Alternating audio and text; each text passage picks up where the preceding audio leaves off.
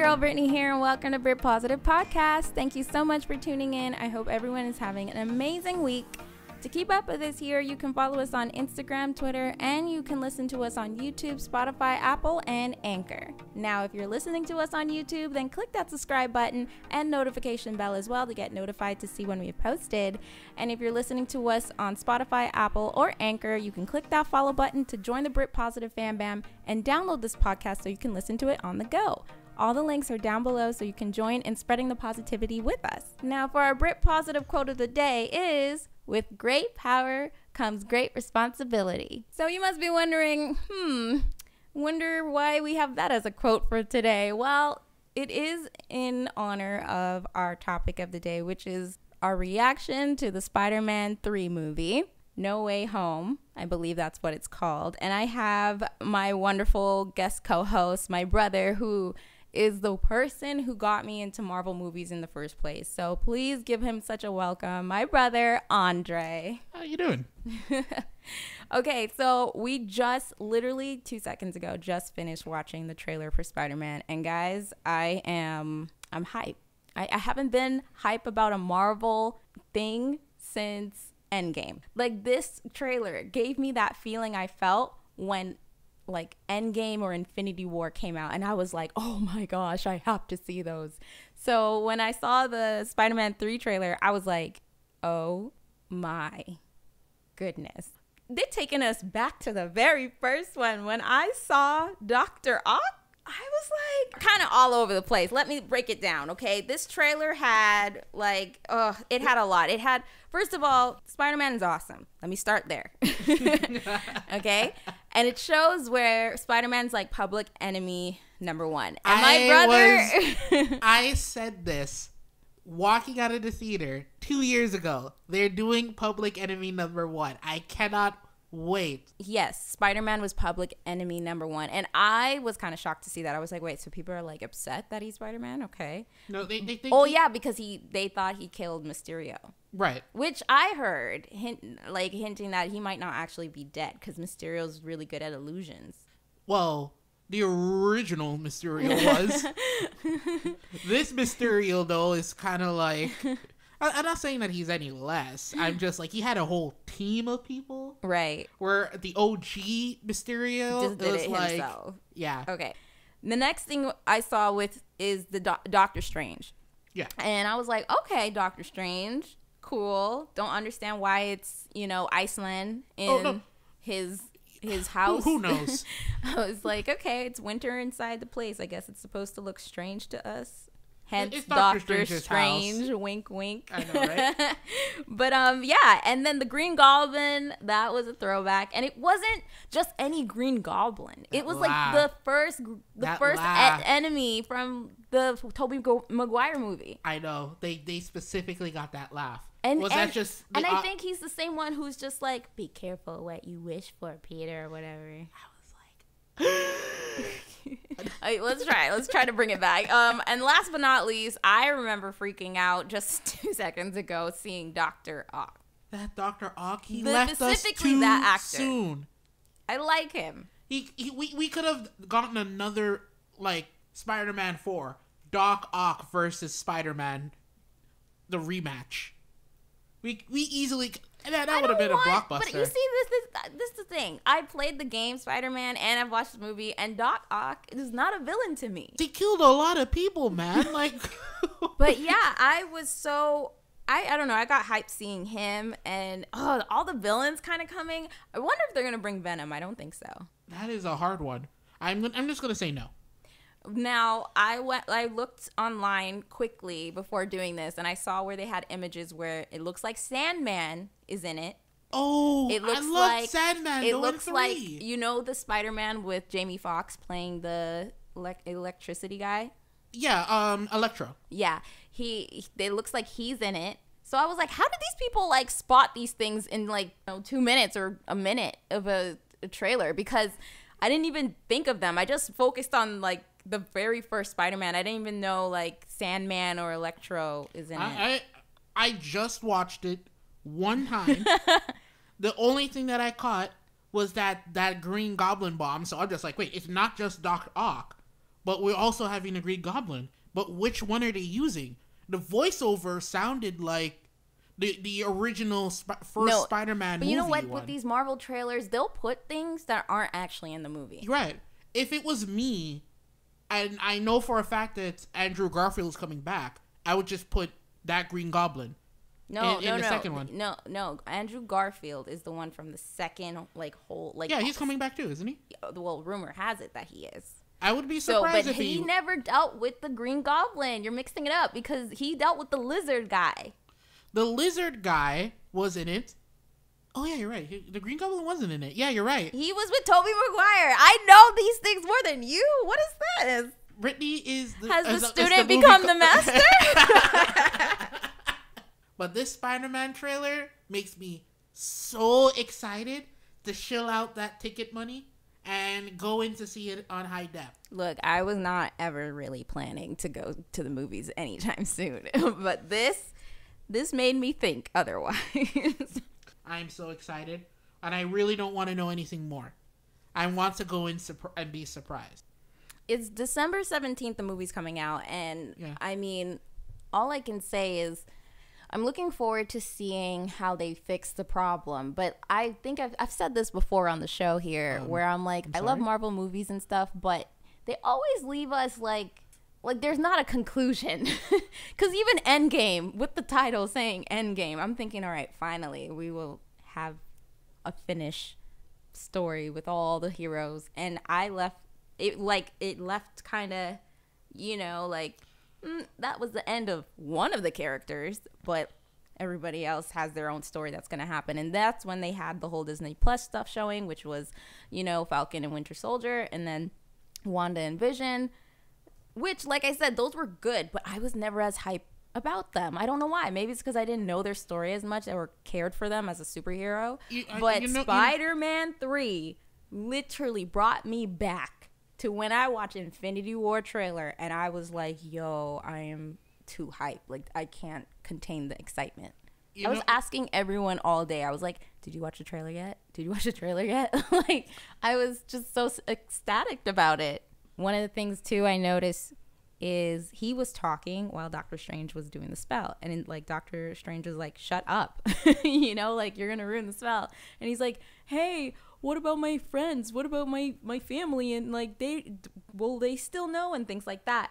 Kid, I found a funny thing on Twitter where they're like, where Peter's saying, can't some people still know? And then Doctor Strange, this is a joke, by the way, he's like, just tell them again. I was thinking the same thing. And I was like, that's a good point, dude. Just tell Ned you're Spider-Man when everyone forgot. He's just freaking out a little, and I'm just like, dude, just calm down and think. I thought you were supposed to be smart. But yeah, I thought that was pretty funny here. I saw it online. Thought to share it with you guys. But yeah, I feel too. Do you think Doctor Strange is gonna be a new father figure for Peter? No. Doctor Strange has always helped Peter out every now and then. So he'd be like, man, I don't know how to deal with this. Maybe I should talk with Reed Richard. Oh, he's out of town, like he always is. I guess I'll talk to Doctor Strange. Spider-Man will always make guest appearances with other Marvel heroes. Mm-hmm. So he'll be like, oh, it's my good friend, the Daredevil. Oh, how you doing? The Punisher. I guess what you mean. I get what you mean because it's just how he kind of pops up in a sense. No. Just like in Civil War where we're like, oh, there's Spider-Man. And you know what's funny? I kind of hated how they introduced him because I was always used to seeing him get bitten by a spider, all that stuff, seeing him freak out. It makes me feel like I'm growing with the character, But now I kind of appreciate the fact they didn't make me go through that a third time. It was like, I'm Spider-Man. I was like, where'd he come from? Who's that? No, that was my reaction when we were watching Civil War. I was just, you just hear Iron Man go, Underoos, and I'm like, what? Who's that? And then you just hear the guy you just hear Peter Parker go, hey everyone. I'm like, what the? I was like, nah, bring us back Andrew Garfield or Tobey Maguire. They completely skipped his backstory, but do we really need to rehash it though? I'm a superhero. We'll just start off with that. Literally, because every other superhero we've seen the beginning. like their life before and after with Iron Man, Captain America, even Guardians. We saw them before they were actually Guardians. The Guardians. Yeah. So it's funny with Peter Parker, we're just kind of like, okay, I guess like we're just going to assume we know that he got bitten by a spider and has powers. Cool. The trailer was good. It did leave suspense because it's like showing the old G, villains popping in and out like, hello, Peter. And like, you're just kind of like, oh, snap. But there's no way Tom Holland, that Spider-Man, can face all those guys. They're gonna have to bring back the OG Spider-Mans. And I'm like, I think that's when when it's like you're watching Infinity War and Thor shows up or Captain America shows up and everyone screams. That's gonna happen, I think, for the first time for a Spider-Man movie. You say that because it's like as soon as I see Tobey Maguire I think I might cry. Like I might just be like, woo, you got say emotional that, there just because he was my first Spider-Man I saw. I'm like so hyped right now. It's always been a good Spider-Man movie. I haven't been disappointed, honestly. It's good. It's true. Like Marvel has done a good job with Tom Holland, and seeing the other Spider-Mans coming into the fray is nothing but oh my god. Yeah, literally, like that's everybody's reaction. They're like when you see I swear everyone's gonna freak out when they see like the old ones because it will be like there's a little respect to it. Exactly, there's a little respect, like especially Tobey Maguire. He gave us 3 Spider-Mans. They didn't have to too. They didn't have to bring them back. They didn't know. They really didn't. Because they could have been wearing the mask the whole time. it could have been like a stunt double guy in the mask and the whole suit. They didn't have to bring the actual actors back. But here's the thing. We don't know for sure. We're thinking that because there was like rumors. That and, it's also Disney. They have the money. We can make it happen. What if I was Tobey Maguire and they're like, hey, you want to come back just to, do some cameo for I'll be like, would I say no or yes? Well, it's Disney. They came up in a dumpster truck and they're like, hey, you want to do another cameo? And then they start tilting over the dumpster truck full of money. It's just such a cool throwback. I think too, it kind of helps ease the pain of like what everyone's been through since last year with the pandemic and COVID. Like we need this. Yeah, we need more fun and happiness in our lives. We need more Spider-Man. You said it. That's basically what you're trying to say. It's like we just need more Marvel movies, but more so like really good ones. Because like honestly, I never felt this way in such for a while. Like I watched Winter Soldier and Falcon, and I really liked it. But was I screaming fun? In my mind when I saw like even the trailer of it? I was like, no. I'm just like, oh, I'll watch it when it comes on Disney Plus. It was a good show. Like don't get me wrong. But I liked it. Heavy, Yeah. bad. Like, it wasn't even heavy. It was kind of cut. It got cut short to me. It was cut short because after maybe like the 4th episode. And then they go to the finale. I was like, bro, did we just like skip a whole another part? Like it just ended so quickly, So like, that's my little like not so happy moment. Oh yeah, and then we had WandaVision though, which was like an essay lesson. I am the guy with all the newspaper clippings on the wall trying to figure out, okay, so this goes here, and this is episode's gonna be. I'm like, I'm gonna figure this show out. It was like so many conspiracy theories with that one. It was insane. Like you couldn't just watch it and say, oh, good movie. It's like everyone was like looking for a deeper meaning and like, oh, this means this, or this is actually the villain behind it. And then it happened to be this witch woman, and I was like, wow, we went through all that stress where it was just the neighbor who seemed to be suspicious from the beginning. Yeah. But we were like, nah, it can't be her. But no, Spider-Man, No Way Home, or I think it's called No Way Home. Yeah, No Way Home. Spider-Man No Way Home. Okay, yeah. I mean, let's hope he gets back home. And I wonder, this is a question that popped in my mind when I saw the trailer. I said, okay, let's say everyone did forget who he is. Like it came to that. Like the spell kind of worked, but of course there's like side effects. Right. Now, my question is, if he used to come back and nobody remembers, like let's say they fixed everything, Doctor Strange brought him back in his time, and all of a sudden it's like, no one remembers, not even Ned and MJ and stuff. It's like $5. I bet you $5. He's not going to say anything because he saw the torture it brought his friends and family when maybe they knew, like, it was stressful, because it's like his friends were in danger. Basically, his friends are in danger if they know who he is. So that's why it was always the reason why he kept it a secret to begin with. Right. But I'm here like, is he gonna let them know? Because I like that Ned knew, and Ned could just, like, you know, help cover for him. It's hard for me to say. I'm of two minds. I'm gonna take a wait and see attitude. I'm a wait.